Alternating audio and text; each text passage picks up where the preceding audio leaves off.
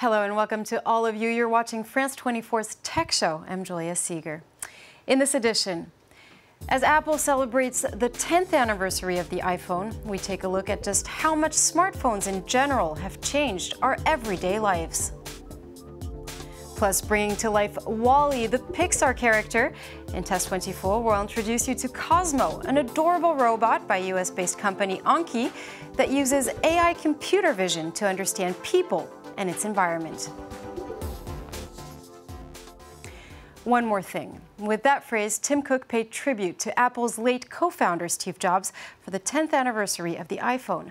During the event in Cupertino, California, he unveiled Apple's latest and certainly most expensive new version of the device, the iPhone X, calling it the biggest leap forward since the first iPhone. Well, to understand just how much of a revolution this new device is, let's now turn to our in-house expert, Dan and Jay Cattlecar. Hello, Dan. Hi, Julia. So this new phone, it's all glass, there's no more home button, and it unlocks with facial recognition. That's right. Perhaps the most striking feature of iPhone X is the removal of the home button. Now we are so used to having the home button. For example, if some website is taking a long time to load, you just press the home button and you're on your home screen. And to unlock it as well. Absolutely. But with this, now you'll have to swipe the screen to go back on your home screen. It could take a bit of, I don't know, you need to get used to it because it's not natural, because we are so used to that escape hatch, as we call the home button. So that's one thing. Secondly, the removal of the home button also means that there won't be any Touch ID authentication, fingerprint authentication. So instead of that, we have the Face ID. So instead of using your fingerprints, now you'll have to look into the screen. So it's even faster. You just pick it up and you look at it. It scans your face and the screen gets unlocked. So yes, that's one of the most striking features. And now there's also the wireless charging that's new. That's right. Among the many new things is the option of wireless charging on iPhone X, which exists in the Samsung line of phones, but not in iPhone yet. So that's something to look forward to. Also, the display is considered to be the sharpest for an iPhone. So it boasts around 2 million pixels. So that is an upgrade. And there's an upgrade on the camera as well. It has a 12 megapixel wide-angle camera at the rear. And last but not least, we've been hearing about these animojis. What are they? Well, animojis, essentially, they allow you to create short clips of yourselves, and you can send them to your friends and families as emojis. And because of Apple's facial recognition technologies, it will enable these emojis, it will help emojis resemble the exact expression, that you're making. So they'll imitate you. Absolutely, yeah. Very well, thank you, Dan. So it has already been 10 years since the iPhone was first launched, a launch that marked the start of the smartphone revolution. Since this device has literally changed every aspect of our daily life, as Laurent Berstecher explains. For some, it's the first thing they reach for when they wake up. Others use it to pay for their shopping, and lots of people just can't put it down, even on the beach while they're on holiday. In the space of just a few years, smartphones have burrowed their way into our lives, and today 65% of French people own one. I use my phone all the time. I have it turned on 24/7. Even at night, I keep it next to me. The revolution started in 2007 when Steve Jobs gave this presentation to launch the first iPhone. Well, what we're going to do is get rid of all these buttons and just make a giant screen.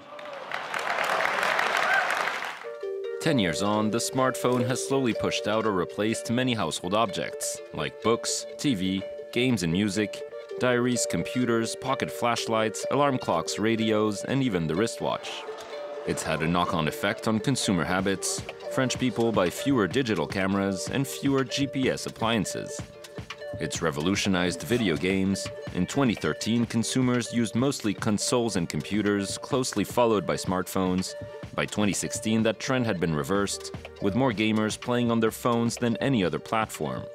It's also seen the launch of thousands of applications and social networks, which allow for non-stop communication, whether we need it or not. A lot of times, we turn on the phone without really knowing what we're looking for. And then we'll make a choice depending on the applications, the messages or the notifications that we get. This scientist has been observing the way our brains react to smartphones. He says they could cause behavioral changes and even pose a risk of addiction. There are certain mechanisms in the brain that make it get used to a lot of sources of distraction, and when the brain suddenly finds itself in a situation where there are fewer distractions, it will start seeking out novelty. It will seek out contact, go look for the phone in the pocket, or look around to find distractions. So yes, there will be more and more difficulty in stabilizing that person's concentration span. Another concern is that we begin favoring the screen over our real lives, a danger that seems ever present. According to recent studies, the French currently check their phones 26 times a day on average. And moving on now to the Frankfurt Auto Show, where car makers made their share of announcement of new models, including one that's so exclusive that only 275 units will be produced. Dan, tell us more about this new supercar. It's called Project One. It's being developed by Mercedes, and it essentially is a Formula One car on the road. All the technology has been derived from Formula One. So, for example, the amount of power that this car will get is almost similar to what a Formula One car has. It's equivalent to 1,100 horsepower, which is a lot of power.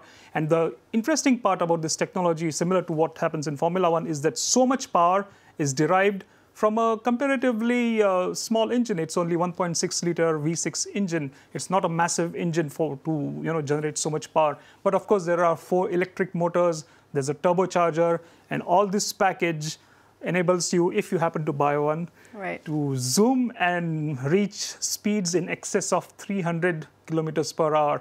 That's almost the same as what Formula One car does on straight lines. I'm pretty sure it's very expensive, isn't it? It is. It's going to cost $2.8 million, but there are only 275 of them, and reportedly all of them have been booked. So I don't think any of us will either no chance I can get one. get a hand on one of them.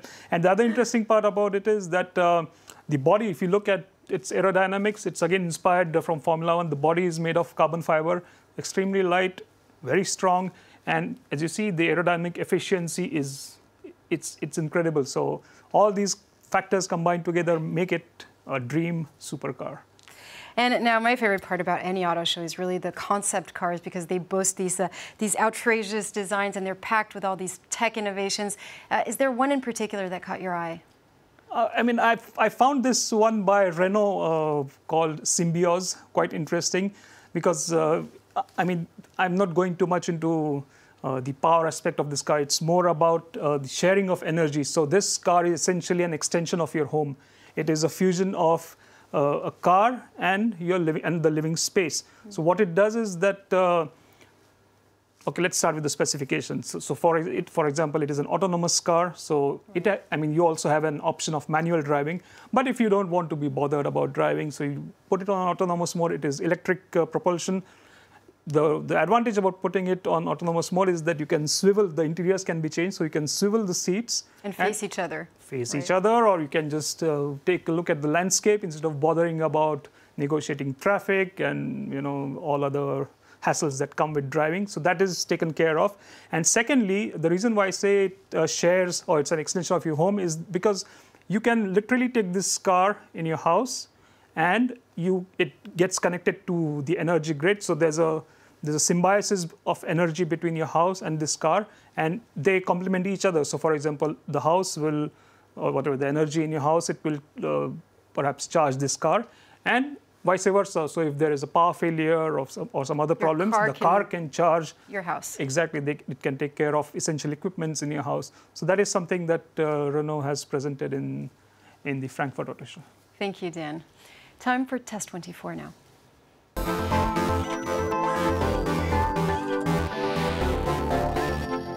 US-based company Anki is bringing to life Wall-E, the Pixar character, with its latest robot, Cozmo. It's a toy, but it's also the promise that AI can indeed be a genuine source of joy. What seems very special about Cozmo is the fact that it uses AI computer vision to scan its environment and people.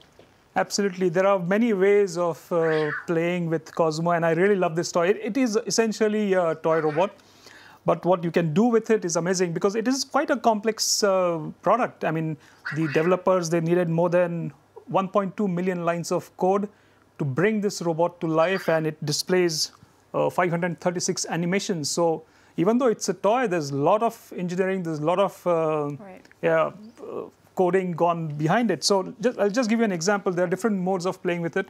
So right now I'm in the exploration mode. So you can control Cozmo with your iPad. So as I move my iPad, it moves as well. Secondly, it also scans. So for example, here it's scanning whatever it's saying, and you can see it on the iPad. So I'll just... It's scanning the studio right now. Absolutely. Now it will look at you. It recognizes human faces. And it will soon, as you can see here. So it's scanning my face right now. Yeah, it sees you.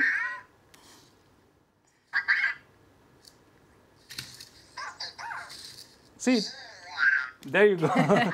So that's the facial recognition technology that it possesses. And this is one mode. There are many other different ways of using this. So for example, it's a great way to teach kids how to code. So here you can see you can prepare a new, and just by putting blocks in a sequential fashion. So here, and so for example, here I have put some blocks about motion. So it moves and then it does the same.